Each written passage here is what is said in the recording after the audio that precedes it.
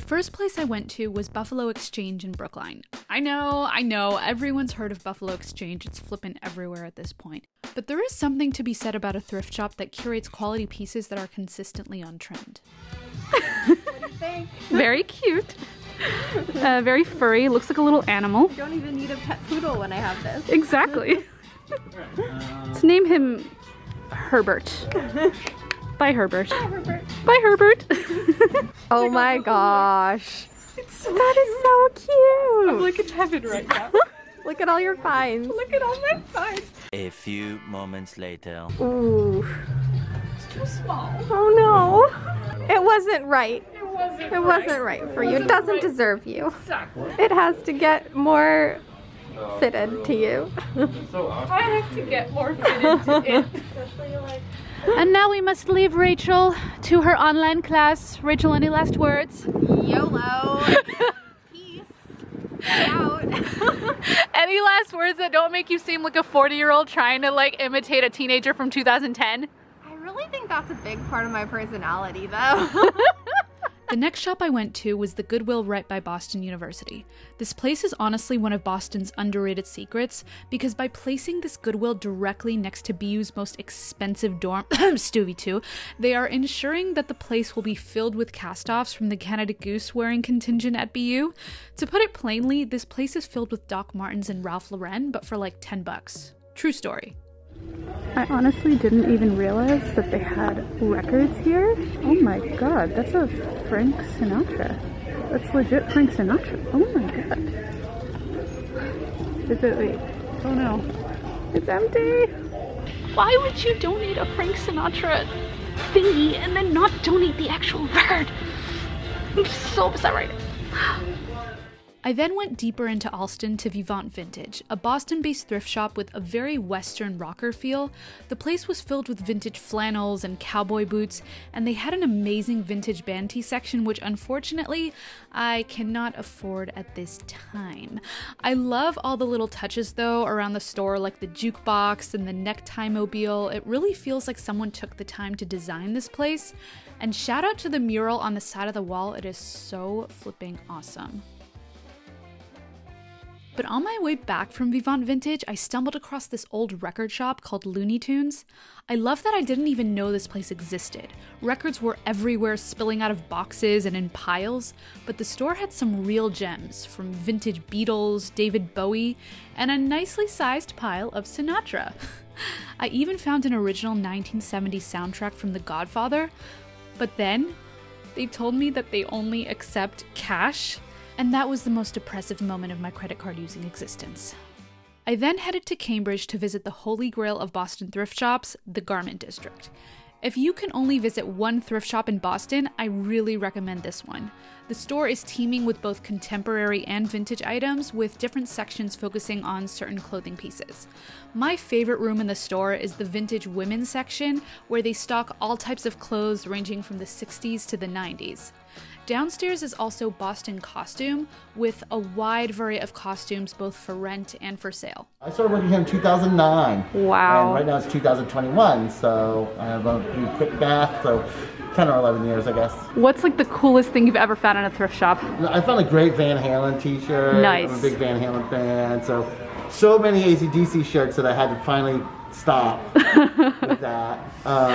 So those are two that come to mind right off the bat, but the AC/DC collection I have is definitely pretty vast. Makes sense, they're one of the biggest bands in the world. So, absolutely. Yeah, yeah. And last thing, can you tell me about the necklace you're wearing? The fishhook one is a friend of mine gave it to me. She was, I think her dad was a fisherman, and she just thought of me for some reason, I guess because I'm a catch. And, and then I just have my, the Rags, the cat for the Garment District. This is sort of like a little name tag to work here. And then I have a Carissa Johnson pin and my Van Halen that I love. And of course Black Lives Matter, just because, we have to support. The next place I went to, Raspberry Beret, is all about sustainability. They do not accept fast fashion brands for donations, preferring to resell only long-lasting quality pieces. Their vibe is very Anthropology-inspired, with the color palette usually matching the current season.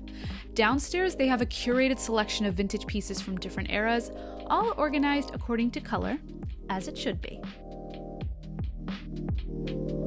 Can I ask about your outfit today? What are you wearing? My outfit today, I hate to say it, but I'm dressed in Target clothing. I did get this sweatshirt here at Raspberry Beret, so I'm not totally cheating. But most of my wardrobe does come from here. But if anybody wants to know about the pants, I got them at clearance at Target. Well, you know what? Nobody needs to know.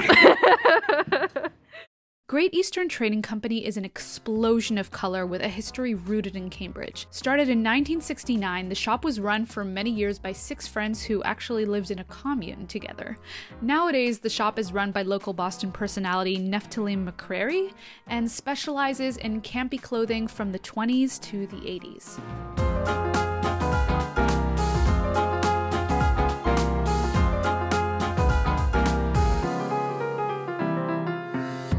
Next, I headed to Beacon Hill to check out consignment boutique Covet. Located on Charles Street, a beautiful cobblestone shopping area that I didn't even know existed until now, this place is an Instagram dream, as each piece looked like it came from an influencer's closet. Covet also smells amazing, lacking the musty closet smell generally found in secondhand stores. Overall, the vibe is very current and TikTok, with a healthy mix of both luxury and more affordable pieces.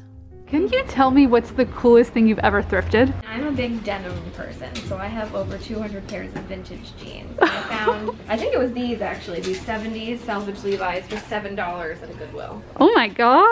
And these sell for like $250. That's awesome. Wait, can I have a little tour of your outfit in general? Yeah, this is a vintage 90s Harley Davidson t-shirt, 70s salvage Levi's, ring from Covet.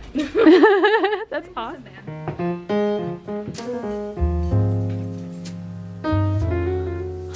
My host mom says that I look like Jessie from Saved by the Bell in this outfit. Anyway, time for the try-on haul. The first thing I got was from the Garment District. This is an oversized navy woolen blazer. It's by a brand named Herman Geist, and I was doing research online and it lost its trademark in 1990. So this has to have been made no later than 1990. I was watching an episode of The Nanny the other day, and Margaret Sheffield, like the daughter in the Nanny show, was wearing a blazer exactly like this one.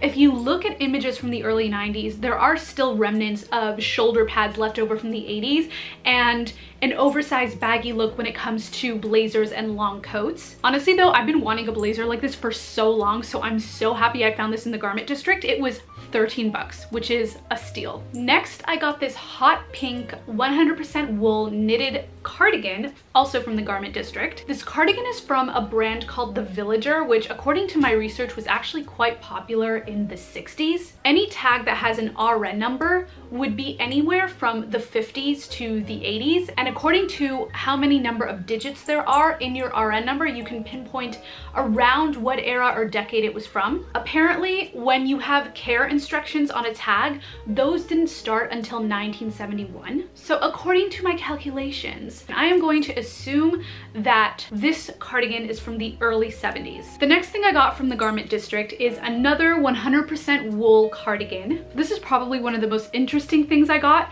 because I literally just picked it up and it was like 22 bucks, but I looked up the brand, which is Berry, and apparently Berry clothing goes for like $1,000 a shirt. Like literally $1,000, and this is vintage Berry, so I don't even know how much this would cost right now. All in all, this probably belonged to some rich society grandma in Massachusetts. I'd like to thank Ethel Carruthers Worthington for asking her maid to look through her closet and throw away anything that she doesn't wear anymore since the 1980s, because now I have my own rich society grandma cardigan. Okay, the last thing I got, I definitely splurged, but I will never find something like this ever again. This is a Robert Rodriguez gown, which goes for $1,000, $3,000 easy. I got it for $146. One of my oldest friends is getting married on May 31st, and I'm gonna be vaccinated by then. So this is absolutely the dress that I'm going to be wearing to her wedding. But I don't know, when I pulled it out, the salesperson actually told me that when it came in, she was like, she gasped too, and she was like constantly wondering like who is going to be the person that buys this dress. And I am that person. I bought this dress. Thank you, Robert, for making such a dress. This next skirt is from Buffalo Exchange. I am so happy with this. It is a Helmut Lang, so designer score. I got it for 30 bucks. Helmut Lang usually goes for 100 to 300 bucks, so that is a really nice steal for me. I've been looking for a skirt like this for ages. It's long and flowy, but it's not like poofy, so it kind of tucks you in, but it's a white midi skirt, which means that it will match with almost anything. I also love the waistband over here because the Panini did something to my waistline, and this one cinches it in quite nicely. I don't know, I totally see this with t-shirts and like blazers and overcoats on it. I can dress it for summer and I can also dress it for winter. So this is a super versatile piece that I can have for all seasons and for a long time. I am hoping to not ever need to buy another flowy white skirt. Hopefully this will last me for years. This next piece is an A-line dress from Old Navy, which I got from Goodwill. I got it for 7 bucks. I'm going to assume that this is from around 2012 to 2013. Like, I was 16, 17 then, and I remember a very specific time in high school when everybody was wearing this grandma flower print, and I thought it was hideous. I was like, what are people doing? Like, my grandmother walks around in nightgowns with that design. Why are people walking around with my grandmother's nightgowns? Also, during that time, I was like very goth, so I would never have picked up a flowery design like this. I also feel like it's from the early 2010s because this is like a very skater skirt type of cut, which was very popular in the early 2010s. But like, honestly, I don't care if it's from like 10 years ago. This silhouette looks amazing on my body type, so I am so happy with this dress. Next, I got these orange mules from Raspberry Beret. They are originally Aileen Fisher. I have never had a pair of mules before. I was looking for a pair of sandals with closed toes because I definitely want to start wearing sandals in the summer, but I don't like showing my toes out in public, so these are perfect. It's also suede, so it just feels like very soft. I just feel like someone named Annabelle who lives in Toluca Lake and is neighbors with Demi Lovato would wear something like this with maybe like a long white shirt dress, and she's taking her boyfriend to this really upscale beach restaurant in Malibu. Annabelle would wear these type of mules, so I want to manifest Annabelle energy. Anyway, darlings, please remember to dislike and unsubscribe.